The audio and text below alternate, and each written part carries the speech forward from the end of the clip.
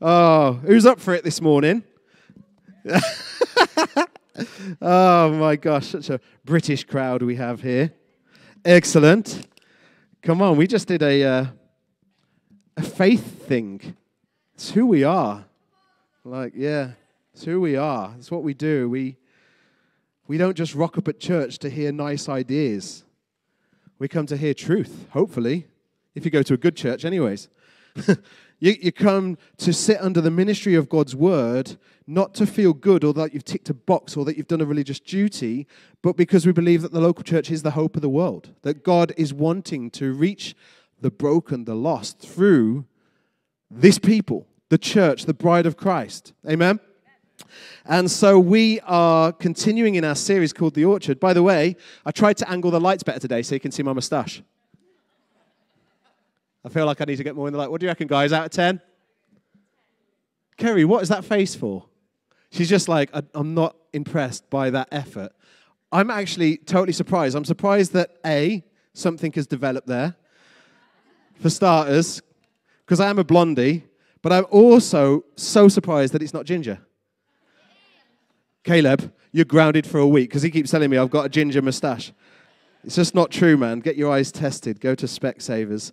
But Louise is saying now I'm kind of committed to having it the whole summer because I've been in the sun this week. And if I was to shave it, she'd say I look like I've been drinking milk. Just like a little milk tash right here. Oh, dear, oh, dear. You know, it's funny. I've got this mic here when I'm in the band. Generally, I'm not a great singer, so you can't hear what I'm saying down this, but it's an MD mic. In other words, I'm directing the music in their ears, and I'm telling them what to do. And as Joe was just talking about their dog and saying how the dog waits on the windowsill and just like eagerly waiting for their like owners to get home.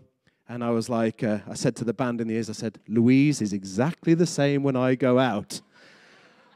Waiting on the windowsill, eager for me to get back, lost without me. Just not sure what to do. When she sees me, pulls up, doesn't know whether to stay at the window or charge at the door. She can't make up her mind. And we're all kind of laughing. And then Joe said, and when you get in, there's a little greeting, normally a lick in the ear. I said, Louise is exactly the same. Exactly the same. Oh, who's looking forward to the baptisms next week? It's going to be great. It's going to be so good.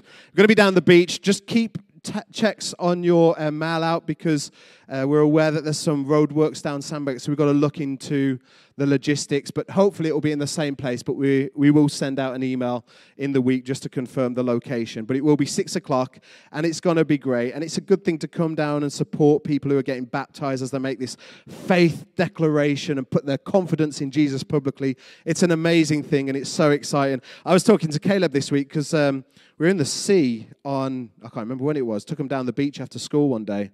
And I was like, you boys just don't stay in the sea long enough. I said, well, I'm in there for a good hour. And he says, yeah, but Dad, you're from the Midlands, is what he said. I'm like, good point. Whenever we see the beach, we have to go swimming. Anyways, today we are looking at the theme of joy. Yes, joy.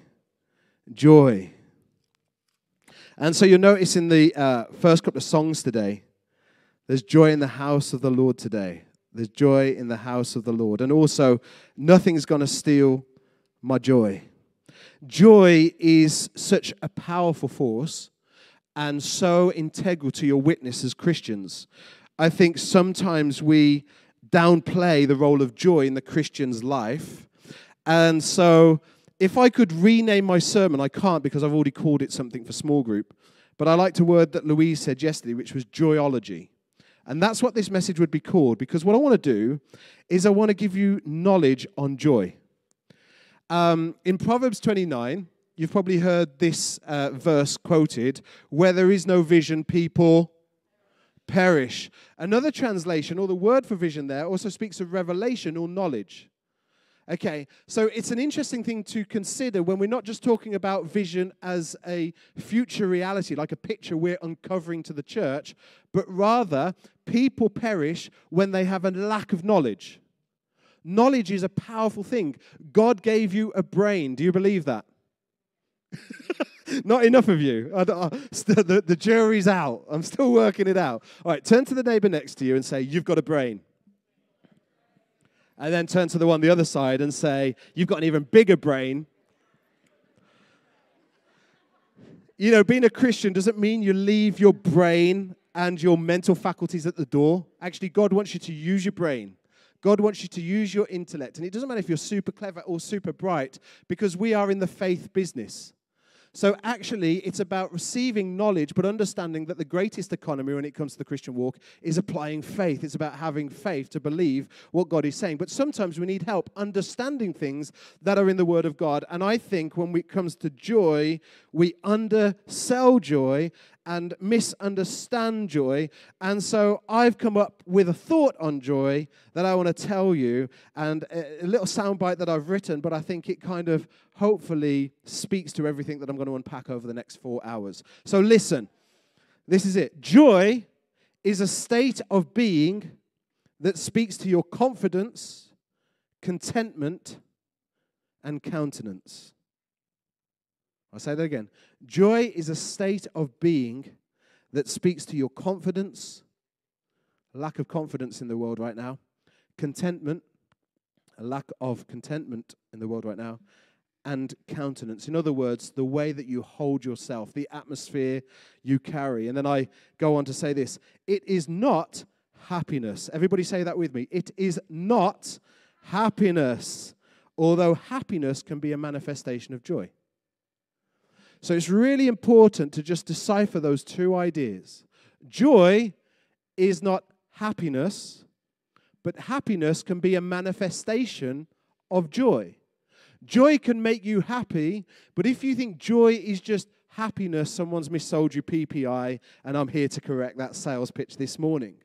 Happiness, if you're making notes, it's a good thing to capture. Happiness is to do with happenings. Happiness is to do with happenings. In other words, circumstances. Joy is deeper. Here's an example.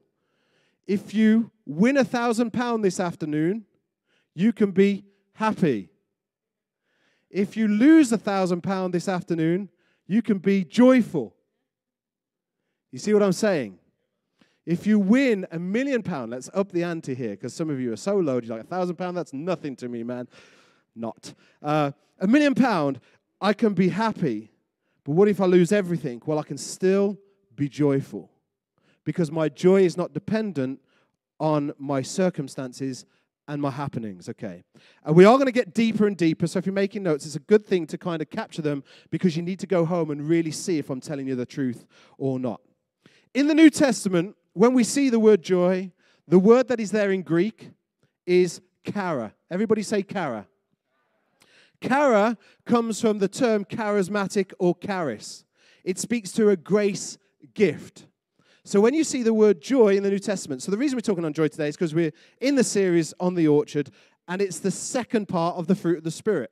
So we see that the fruit of the Spirit is love and joy, okay? And we're going to work through them. In the New Testament, when we see that word joy, it's chara, okay? Which speaks to grace. It's a gift.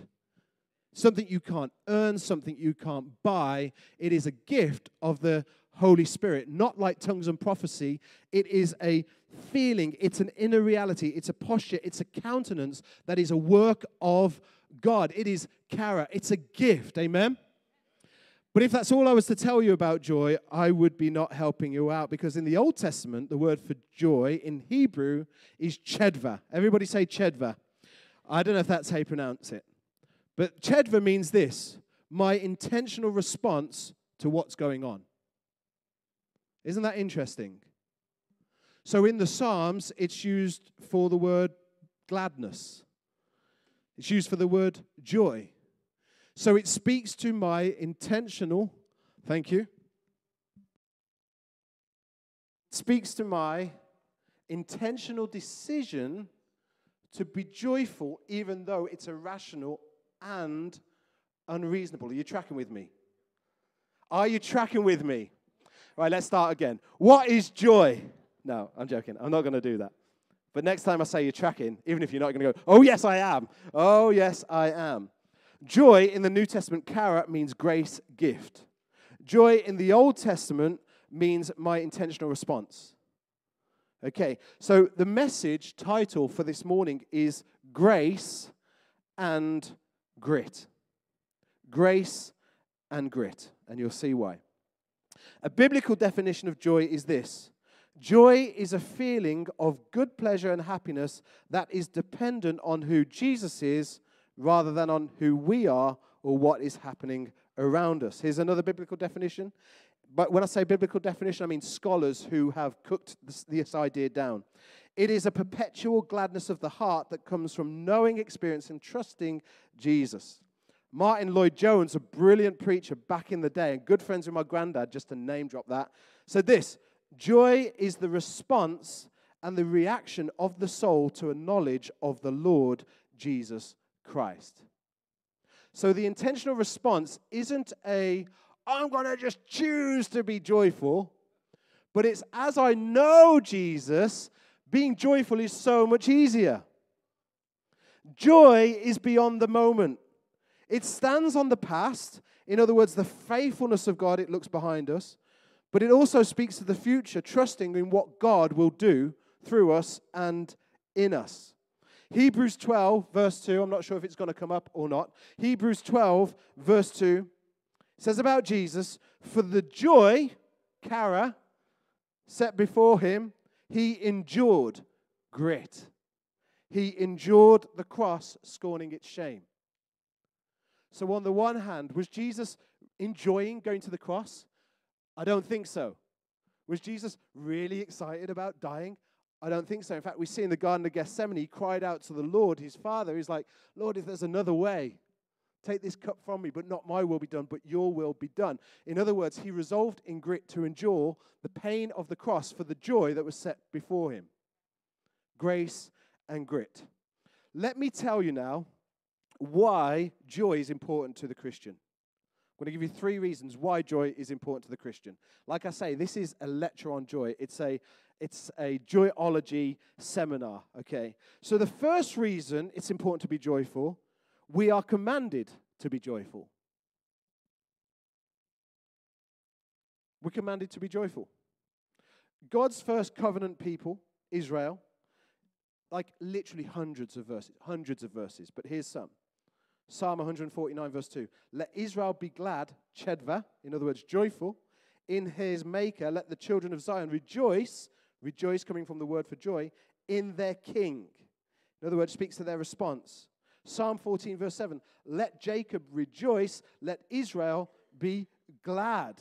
Intentional decision to be glad. Psalm 97, verse 12. Rejoice in the Lord always. Psalm 100, verse 2. Serve the Lord with gladness, chedva, joy.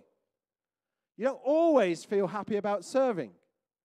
It's a decision on the basis of your relationship with Jesus to choose joy and gladness. If you still don't believe me, Psalm 32, verse 11. Be glad in the Lord, be chedva in the Lord, and rejoice, O righteous, and shout for joy, all you upright in heart. Literally hundreds of references in the Old Testament, but it doesn't stop there. In the New Testament, Jesus says this: rejoice and be glad, for your reward is great in heaven.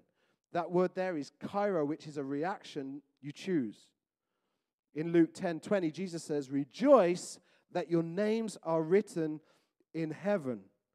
Paul says, if you want to hear some Pauline theology, I always think it's weird that when you say Paul theology, you say Pauline and it sounds like Pauline. It just seems weird, doesn't it? Because when I hear the name Pauline, I think of like a dinner lady. Anyone else? No, just me. Pauline theology. Like, well, I was thinking about Jesus the other day. Right. Paul says, you're going to have to bear with me. It's just how my mind works. 1 Thessalonians 5, verse 16, rejoice always. And then you get to Philippians, which is just a book of joy. It's a tidal wave of joy coming from Paul. Be glad and rejoice with me. Let me just give you the context. Paul, in prison, awaiting execution. Be glad and rejoice with me. He's got nothing to rejoice about, really. You know, some of us determined to have a bad day when petrol goes up another 2p a litre.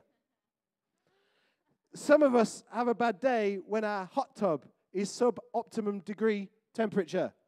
Some of us have a bad day when you accidentally clip a curb and split open your tire and get late to a prayer meeting. I did that a couple of weeks ago. Some of us resolve to have a bad day when you have a difficult exchange with your spouse and you're hacked off with one another. Some of us resolve to have a bad day when the children don't wake up like the Von Trapps and walk out the room going, "Do, re, mi, fa, sol, la, ti, do." Right? We resolve to have a bad day. Paul, in prison, awaiting really the outcome of his trial, which leads to execution, probably between 1 month and 2 years from the point of writing this, Paul says, "Be glad and rejoice with me." This is mental. Philippians 3 verse 1, another one in that same letter. Rejoice in the Lord. Philippians 4 verse 4, rejoice in the Lord. Again I will say, rejoice. Like, hopefully you can see that this command and instruction to be joyful is not an optional invitation, like God is in heaven saying, listen, if you can really muster, it'd be nice if you could smile today. Now I'm not belittling the challenges and the hardships you faced or you're facing. I spoke a lot about this on Christians Anonymous. But actually, when it comes to joy, it's so much beyond a feeling, so much deeper than a feeling. For sure, you don't have to be happy, but you are instructed to be joyful in all things. Paul says, rejoice in the Lord. Again, I say, rejoice. In fact, what's really interesting, just go with me here. I've got to watch the clock carefully. Are you kidding me? Really carefully, right. 2 Corinthians 6. This is absolutely crazy.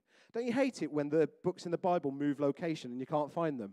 Mine always does that. Just tucks itself somewhere else. I was like, when was Corinthians put there? Right, 2 Corinthians 6. Here we go. I'll just say really quick. This is Paul's hardships. We put no stumbling block. So 2 Corinthians 6, verse 3. We put no stumbling block in anyone's path so that our ministry will not be discredited. Rather, as servants of God, we commend ourselves in every way, in great endurance, in troubles, hardships, and distresses, in beatings, imprisonments, and riots, in hard work, sleepless nights, and hunger, in purity, understanding, patience, and kindness in the Holy Spirit, and in sincere love, in truthful speech, and in the power of God, with weapons of righteousness in the right hand and in the left. Through glory and dishonor, bad report and good report, genuine yet regarded as impostors, known yet regarded as unknown, dying and yet we live on, beaten and yet not killed. Verse 10, sorrowful yet always rejoicing. Isn't that interesting? Grit and grace. Your circumstances are not irrelevant to God, but they are irrelevant to the instruction, which is to be joyful. To be joyful. Okay, so why should we be joyful? Because we're told to be joyful. Why else? Listen to this. It makes you strong.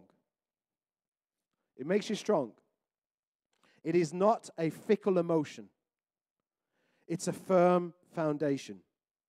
In the book of Nehemiah, the people have just a mic drop moment with God, and they become aware of their brokenness and sinfulness before their Father God, Jehovah. They have this moment of, oh my gosh, we are total losers. What's the point? We may as well give up. But Nehemiah stands before them in 8 verse 10 and says, do not grieve, for the joy of the Lord is your strength. Do not grieve, for the joy of the Lord is your strength. Your strength in life is undergirded by your measure of joy. Despair, listen to this. Despair, which you can also choose, makes you weary, tires you out. But joy brings strength. Do not grieve, for the joy of the Lord is your strength. As we reflect and look back on the last couple of years of crazy, that's what I call COVID now, crazy. And you look back and you go, what on earth has been happening? Everything has been decimated. I can choose despair, which gets me weary because I get overtaken by the emotions of hopelessness, or I choose joy. I choose joy. I'm not waiting for a feeling to catch me up and go, oh, I just feel so great about the crappiness of society right now. I feel wonderful. It's not that. It's like, Lord, you are good. My soul will be glad in you. I rejoice in my Maker. I find joy in you, regardless of what happens to the world. Just as Paul said, sorrowful, yet always rejoicing. I'm sad about it, but I'm still going to rejoice. So joy makes you strong. Why else is joy important? Because, if you're making notes, you can't have hope without joy. Let me read Romans 15, verse 13. I don't know if these scriptures are coming up or not. They are great. Well done, Wilf. Give Wilf a round of applause. He's smashing it today.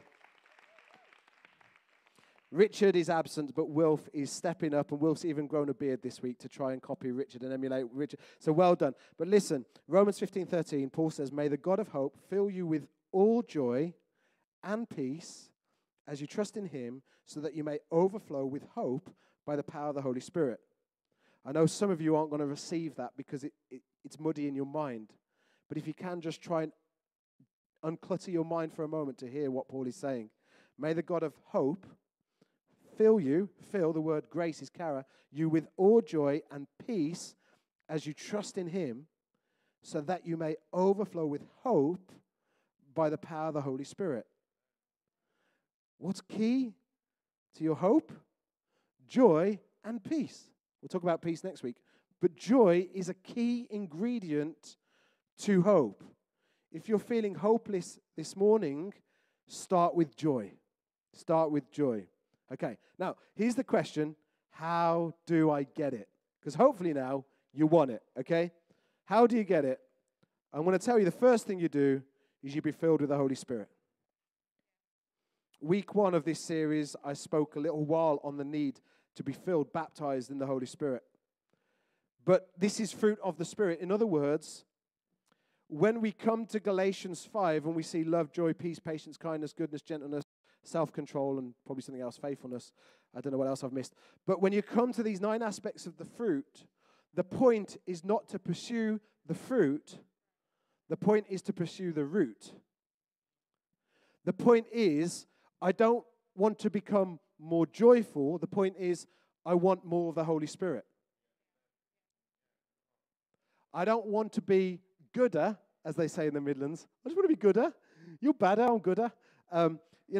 You don't want to just be good. You don't just want to pursue self-control. What you want to pursue is the Holy Spirit, which is why in our worship times we're trying to create that awkward space, because what we need is more of the Holy Spirit. We don't just need a people who are more patient. That's cool. We need a people who are filled and led and activated by the Holy Spirit.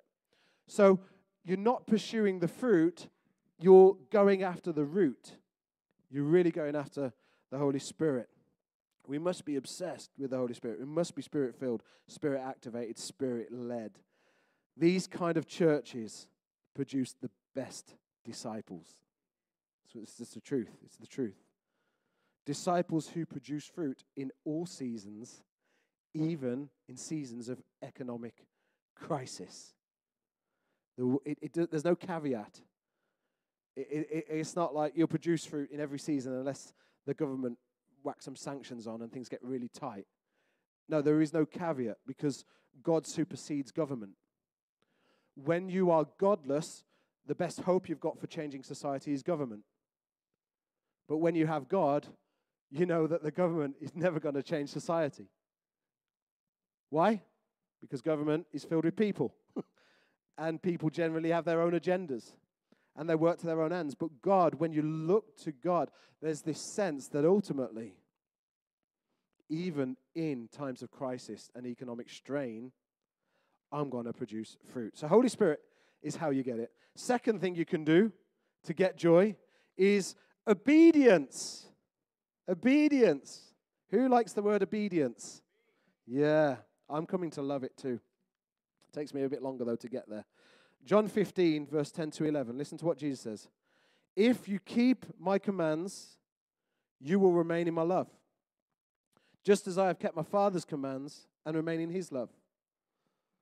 I have told you this so that your joy, my joy, may be in you, and that your joy may be full. So I love this picture and idea that there are different measures and levels of joy, but it really is proportionate to your obedience. If you keep my commands. I think that's why Jesus in the Great Commission tells his disciples, teach them to obey everything I have commanded. Because obedience is the thing that moves the needle. What is obedience? It's obedience to God's word. And if you're not reading the word, how can you know how you're to build your life? Christian community, by sitting in moments like this, hopefully you hear nuggets of truth that just land on you, maybe sometimes like a feather, maybe sometimes like a sledgehammer to the gut. But ultimately, in that moment, you feel like God challenging you in something. I had this like a few days ago. I really felt God just lodged something in my spirit, and I was fighting God with it because I didn't want to be obedient in that moment because I'm a human. But ultimately, Jesus says that keeping his commands, in other words, being obedient, is essential to you remaining in his love. I kind of think of it like this, that the best thing for children, if you're a parent and you've got children, especially on Father's Day, this one's free, the best thing you can give them is consistent boundaries. Consistent boundaries. My kids, although they kick against it at times, and my kids are cool. I love my kids. They're great. They're not like awful. They're great kids. But like boundaries, it secures them up to the point that they know they are loved. That's what speaks to their security and how they're being rounded as a person. Like, it's the parameters. Like, commands and instructions aren't there to deprive them of the fun. It's to lead them into the fullest version of life that is best for them and best for everyone around them. Obedience is an issue of love, because sometimes we may not understand why God is saying this or why we see this in Scripture, but ultimately, as I obey and as I come into alignment with his instructions, I remain in his love. This is the pathway of his love. There are boundaries. Like, I think of Louise playing bowling. The last couple of times, you've beaten me, haven't you? And she celebrates it, and she posts it on Instagram and all this kind of stuff. But what she never shows you is the mechanical things coming out the side of the alley. She always leaves that part of the story out because that's irrelevant to her claim of victory. So I'm throwing balls down this like 40-foot alleyway, and they're going everywhere.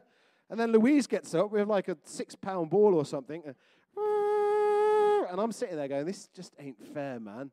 Because like, I'm not guaranteed one skittle when I bowl, but she's guaranteed at least one, because sometimes it's like slaloming all the way down. You've got a couple of strikes in your own way. That's how losers talk. Yeah. Thanks, Luby. But it's like these boundaries, what they do is they ensure you're going to win in life. So removing boundaries doesn't help us. Removing boundaries isn't like, oh, I'm so liberated now. I'm so liberated I can throw my ball down the gutter. Yes. It's like, no, this helps me live the life that will lead me to win. And obedience, like Jesus says, I have told you this so that joy may be in you and that your joy may be full. Running out of time. So the final thing that you do to get joy is pursue the presence of God. So the difference here between the first point is being filled with the Holy Spirit. Oh, thank you, Ben. Don't tell me Richard's text you from Wales. He got word. Someone's text Richard and Richard say, Ben, get on the keys now. Seriously, he's dying up there. Right. Psalm 16:11, David says this, you make known to me the path of life. You will fill me with joy in your presence, with external pleasures at your right hand. Another translation, in your presence is the fullness of joy. So the first point is this, I need to be filled with the Holy Spirit. I need to be baptized with the Holy Spirit. But this point is to do with this idea of pursuing the presence of God, practicing the presence of God. In our daily devotions, not just making time to speak to God, but actually to incline our ear towards heaven. So crucial. But we need to move on because we're going to land this plane in literally 4 minutes. Right. So let me tell you this. This bit's almost the most important bit, so it's annoying that we've got here now. How do you keep your joy? Right. How do you keep it? You praise. I've spoken about this before, so I'm not going to go into too much. You praise over pity. You praise over pity. As I said, hundreds of references in the Psalms to rejoice, to be glad. In Psalm 95, verse 1, David says this, "Let us sing for joy to the Lord." I think generally how we normally interpret that verse is, let us come to God joyfully. But actually, if you break down the verse in Hebrew, it's more like this, let us sing to the Lord for joy. In other words, I'm singing, I'm shouting for joy. I'm not coming joyful, but I'm posturing myself in praise to become joyful. Does that make sense? It's different. It's not like, because I understand, it's like, if you come in and you're like dancing, and you're just like, I will. That's a cool thing to do. I mean, I'm not saying don't do that. Like, to not raise your hands out of discipline, that's awesome. But the sentiment in these verses that speak like this, let us sing for joy to the Lord, it's assuming that actually you're coming and you're praising to become joyful. You're not praising because you are joyful. You're coming into a moment and you're kind of saying, I will worship with every breath. I will do it. I will shout to joy. I will shout to the Lord for joy. I will shout, I will scream, I will dance for joy. And I do it because as I step out of my own comfort, as I step out of my own understanding, it becomes a faith issue where I'm convinced in faith that God is worthy of my praise, even when my circumstances are rubbish. I'm convinced that God's name is still to be glorified and lifted up, even if I'm feeling hard done by. So when I come into the presence of God, I shout for joy. God, you're amazing. God, you're so faithful. God, you're so good. And I'm so grateful for who you are and for what you've done. And in that moment, as I shout for joy to the Lord, there's a sense in me that my soul comes into alignment with the declaration of my tongue. So I praise over pity. The next thing is I choose contentment over comparison. Contentment over comparison. Comparison is the fastest way to ruin something good. It's the fastest way to ruin something good. If you've just got a nice car, it's only nice until you compare it to someone who's got something better. Your contentment is shifted on the axis of comparison. Paul says this, I've known times of plenty and I've known times of lack, but I have learned the art of contentment. He says there's a secret of contentment, and the secret is this: I can do all things through Christ who gives me strength. So, like comparison is evil in two ways. Comparison will cause you to either feel good about yourself at someone else's expense. Like, yeah, me and Louise, we drive a banger, and she insists on making it more of a banger on a regular basis by scratching as much of the paintwork as she possibly can, right? But at least we got a car, and we're not cycling like them. Okay, now I'm proud. Okay, that's a sin before God. So that comparison has led me to be inflated in my understanding of our predicament. Or I come and I park next to someone in the car park who's got, like, let's say, like something even nicer, like a 20-year-old Ford Galaxy. And I look and I say, there, but that's a real 7-seater, unlike ours that has these stupid chairs that fold out the boot. That 7-seater has individual seating units. I mean, that's amazing. Now all of a sudden, comparison has led me to be deflated. Both are wrong. I think this is why in the Old Testament, in the Ten Commandments, it says, do not cover your neighbor's donkey. And I just find that such a funny word because it's almost like you're riding your donkey and you're happy in the Middle East.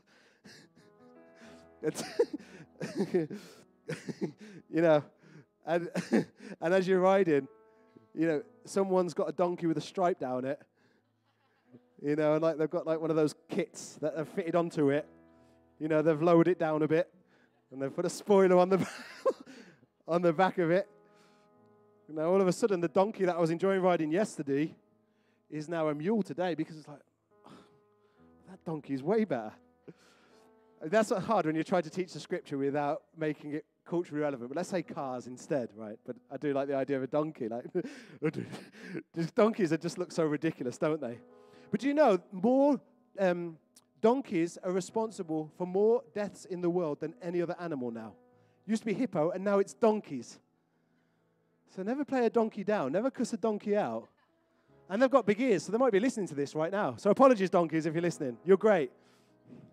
But I'm just loving my Wednesday on my donkey until on Thursday I see Hezekiah's got an even better donkey than me. Oh, that's a massive donkey. And it's not. Anyways, move on. Right, contentment over comparison. And finally, this is how you keep your joy, repentance over resistance. Like, there's lots of things in this message that are at odds with modern culture. Things like contentment, things like obedience and repentance. Louise was talking to a person back along, not in this church, and encouraged them to repent of something, and they were offended. Like, excuse me, what? What, you're saying I need to repent of that? Almost like, yeah, because your repentance is heavenward. You're not repenting to me. You're repenting before God. And this person, it took them a while after they got past some of those kind of heavy texts that they sent back saying, like, this is out of order. Well, I'm sorry if we encourage you to say sorry to God when you're in the wrong. But repentance has always been popular in heaven. Repentance speaks to acknowledging you're broken and sinfulness, acknowledging that you need help, and coming to God and owning it and saying, God, I have messed up here. And not just speaking it, but resolving, deciding I'm going to turn my back on that and go in a different direction. Repentance is a brilliant thing. Repentance is a necessary thing. We can talk about revival all day long at Sunny Hill, but unless we understand the role of repentance, revival is just a pipe dream. Because repentance is about saying, God, we're stuffed down here. Literally. What does it say in 2 Chronicles 7? It says, if my people who are called by my name, what does it say? If my people who are called by my name will turn from their wicked ways. Turn from their wicked ways. And then God says, then I will hear their prayers and I will answer their prayers and I will feed the land. Like there's this sense of like repentance turns the ear of God. Not resistance. Not like I'm too good for that thing, repentance. Repentance is a gift. It allows me to come and acknowledge my brokenness and just say, God, I'm struggling. Like, seriously, Lord, I've messed up here. I've watched this, I've done that, I've said that, I've hurt this friendship, you know, before you. And yes, I may have sinned against people, but as David says, against you and you alone have I sinned. The precedent for this in the scripture, Psalm 51, create in me a pure heart, O God, and renew a steadfast spirit within me. Do not cast me from your presence or take your Holy Spirit from me. Verse 12, restore to me the joy of your salvation and grant me a willing spirit to sustain me. Repentance restores joy of salvation. Who's saying that like Christians who are mature in faith still sin. It's not like you get to a point and you graduate church school and all of a sudden you're no longer like problematic and you don't make any mistakes. But the mature you are in faith, listen to this, means that the gap between sin and repentance gets shorter. When you're immature, you sin, you try and shake it off, dust it off, kind of talk it away and just try and ignore it or whatever. But as you grow in Jesus, you know what it's like to carry something that you were never built to carry.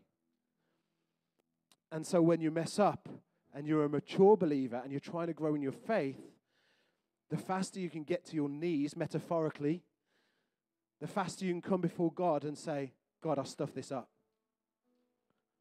That's what maturity looks like. Not that you become perfect, but that you become quicker to repent. Repentance over resistance. So, how to keep your joy? Praise over pity, contentment over comparison, repentance over resistance. Amen? This week in small group, we're going to unpack that more. And I filmed it down the beach because I'm a Midlander, and I was there. And I was like, I want to film the session down the beach today.